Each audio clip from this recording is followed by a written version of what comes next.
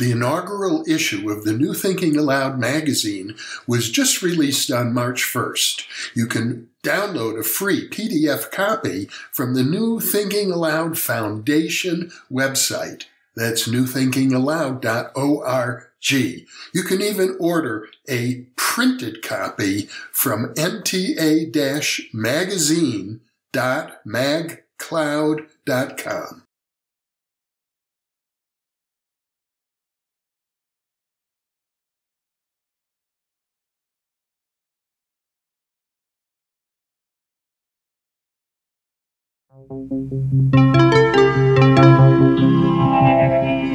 Thinking Aloud. Conversations on the leading edge of knowledge and discovery with psychologist Jeffrey Mishlove.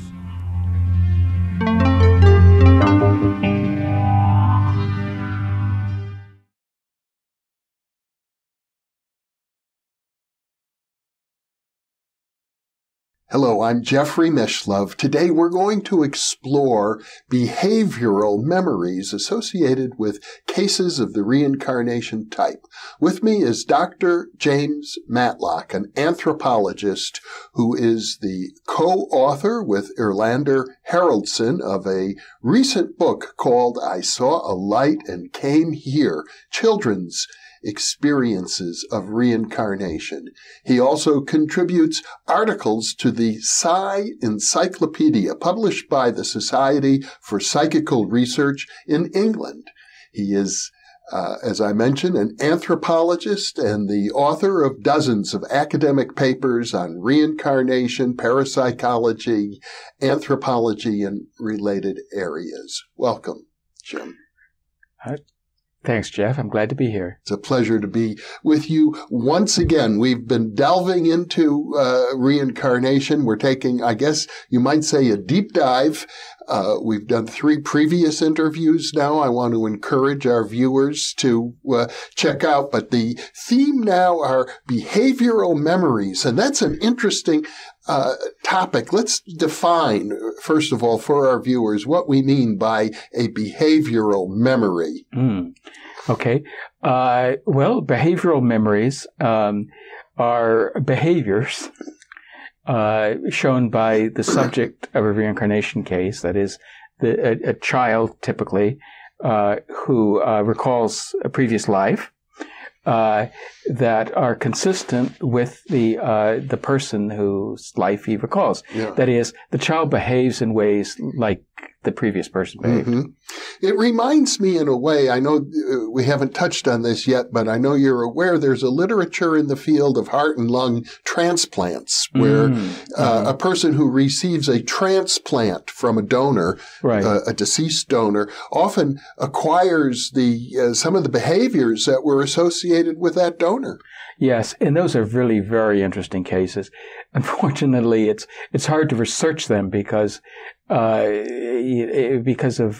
confidential issues, maintained by the hospitals. Hospitals who do these the transplants normally want to keep the donors and the recipients as separate from each other.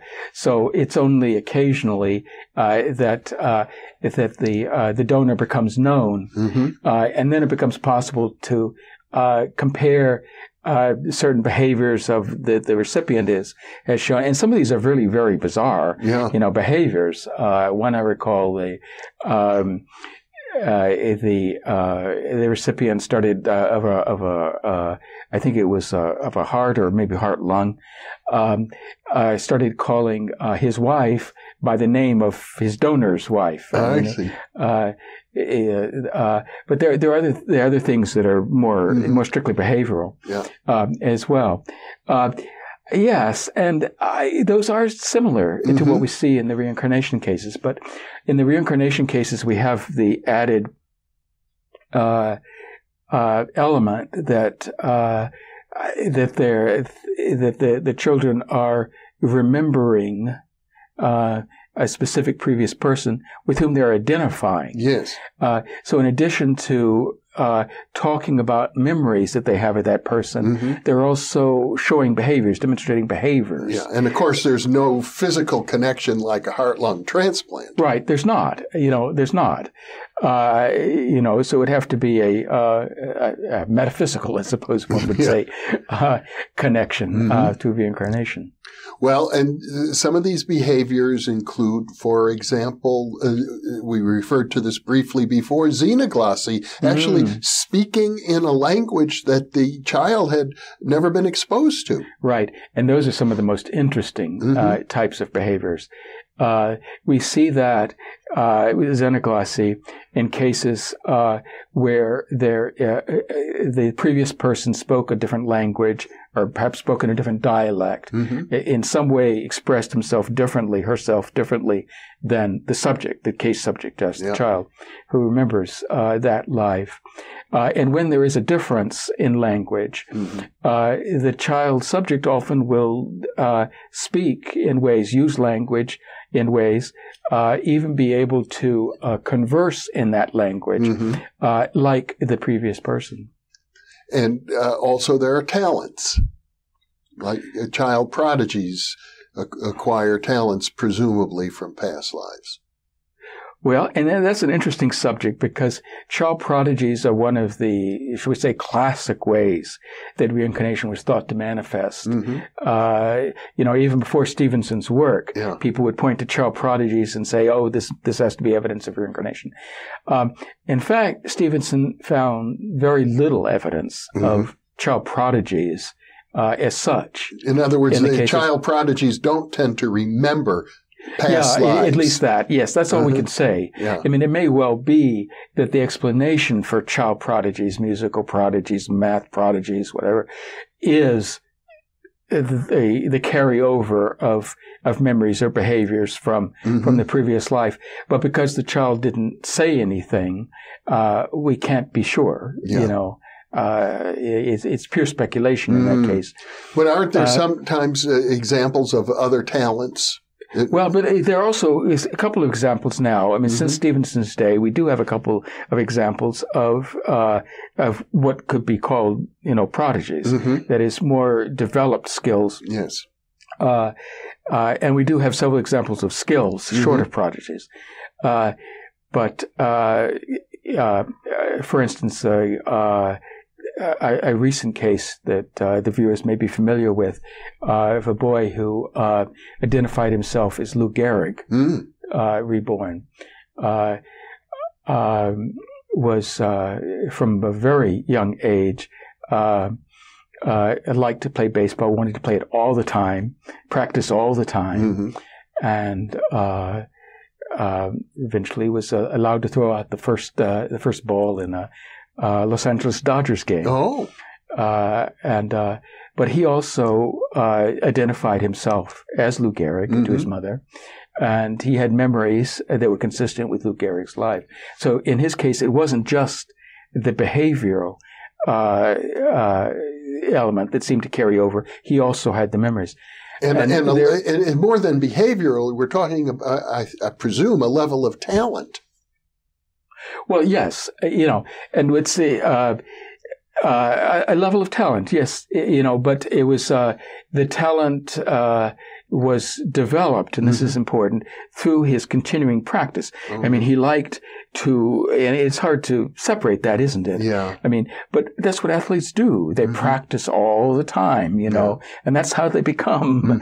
Well, in my case, I was never very athletic to begin with. I never had much motivation to practice. I think you need a certain level of talent before you get the kind of feedback that encourages you to practice. Well, that's right. Yes. And so you can't say that there was some talent there to begin with, and it was nurtured and through the continuing practice. And Jim Tucker, who is Ian Stevenson's successor at the University of Virginia, has a case of a golf prodigy. It's very similar to the Christian Haupt case of a boy who, from a very young age, enjoyed playing golf and became very good at it. And in later childhood, began, winning junior tournaments and things like that. So now, short of prodigies, we do see examples of skills, real skills. And these skills are in some ways almost more interesting because they emerge sort of full blown, and they aren't just tendencies towards something which is then nurtured through practice until it becomes something. Well, the acquisition of a full-blown skill, I would think, would count as evidence against what we referred to in our previous interview as the living agent psi hypothesis, because having a skill is not the same as acquiring information through clairvoyance. No, I don't think it is either. There are philosophers who, however, claim that it might be possible to do that, but I don't know. I'm quite skeptical of that argument, frankly. I don't see much evidence of it. I mean, that is reaching into what we talked last time about super psi. We're moving beyond what the level of psi that can be demonstrated in the laboratory to something we have to imagine, an imagined capability, and sort of imagine that if that capability is developed in a certain way, then that perhaps would explain this. But I just think a simpler explanation, once we can agree, if that's possible, that reincarnation is a viable explanation of these cases, it becomes much simpler than to simply accept that the skills are somehow carried over. Well, what are some of these prodigious skills? I wanted to give you an example of them. There was a Brazilian boy who recalled having been his sister. And he was a large family, 13 children, I think, as I recall. And he, the sister who had killed herself, saying she wanted to be a boy next time, was the only one in the family who had was really adept at sewing, at operating a sewing machine. Well, he also was very adept at his sister's sewing machine, the only other member of the family, only other child of the family who was. It's one of Stevenson's cases, one of the cases he investigated. And he learned on one occasion when a family servant was having trouble threading the machine. He was, less than 4, I think, at the time. Pushed her out of the way and showed her how to thread the machine, and so. When you see something like that, like a fully developed skill, emerging that way in a very young child, who's had no training. In fact, he never, he didn't want training. He said he already knew how to sew. He already knew how to operate the machine, and he showed that he did. I mean, he would finish some of his older sister's work. I see. And are there other such examples? I think there's a Tlingit example of a boy who was very adept at boat motors. Now, Tlingit is a Northwest Indian tribe. Alaskan. And the person he recalled had liked to be on the water. He'd been a fisherman, and he also had been very good at boat motors. And this young kid was remarkably adept at it. In fact, when his father was having trouble with a motor once, he stepped in and took care of the problem. So. Yeah, go ahead. Well, I gather, though, that the predominant behavioral memory that comes up in these cases would tend to be a phobia. I think that's fair to say, yes. And we see phobias especially when death was violent. That is, the previous person died violently. The child will show some phobias that are consistent with that. They can be quite extreme sometimes. In fact, Erlinda Haraldson, my co-author of the book you mentioned earlier, likens it to post-traumatic stress disorder.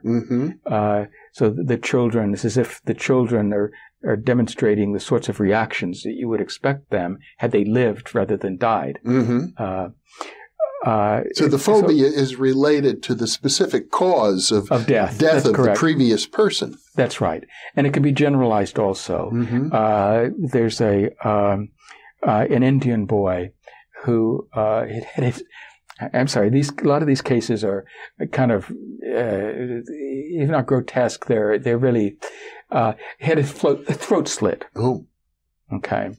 The boy was born with a linear birthmark across his throat. Mm-hmm. The perpetrators of the crime happened to be distant members of the family, and by killing him, one of them hoped to clear the way for an inheritance, because the boy otherwise would have inherited this. So he happened to be a barber. Mm. Okay, and the boy, besides recognizing this man, was afraid of all barbers and washermen. Oh. A washerman had been the cohort. The cohort, yes, there, the two of them together, and so he generalized his fear, and he was also afraid of the place that he'd been killed. Mm. So these phobias, they relate. Yeah. They can relate to articles also.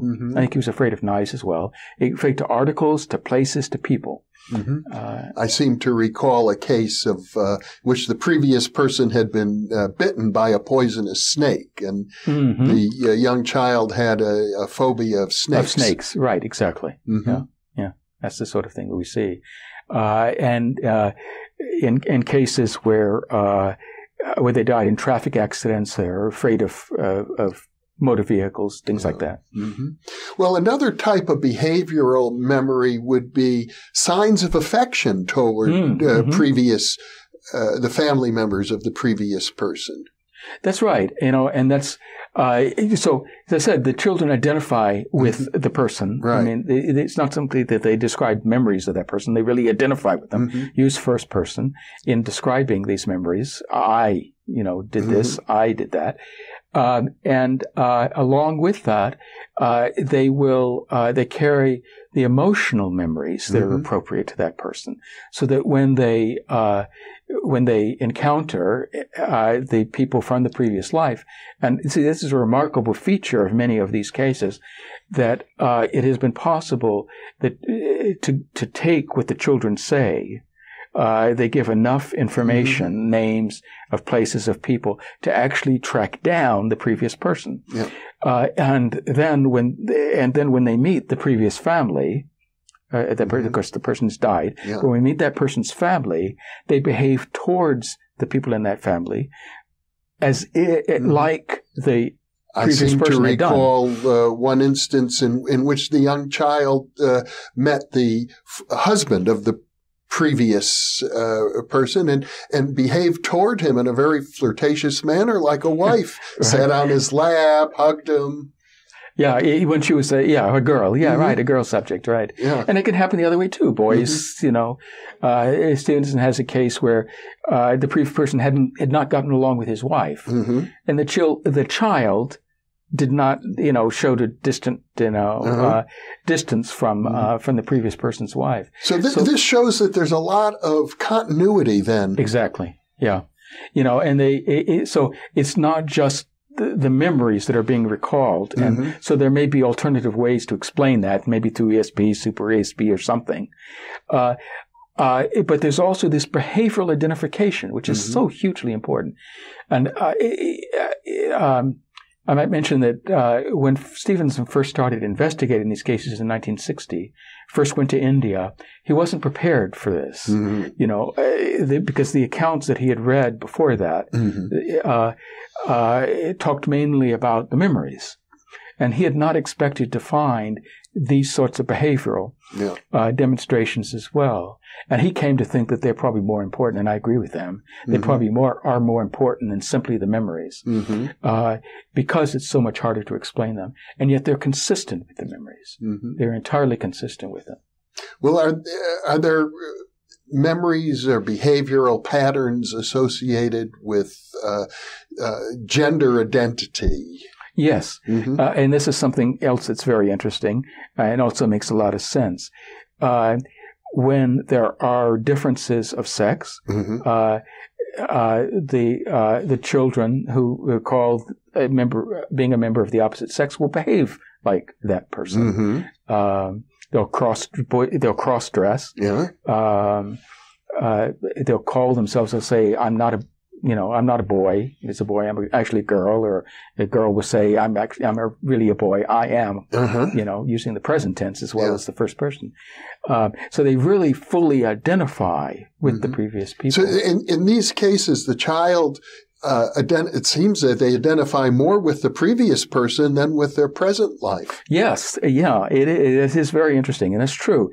Now, we're talking about very young children here. We're talking about, in these cases, may begin even before the second year, but more typically in the second or third year. And the behaviors may show up before the children start to talk about the previous life. We're talking about very young children, and as the children grow, the behaviors may lessen, may dim. Their memories often do fade as well. The behavioral memories may last longer, a little bit longer, but they often do fade also.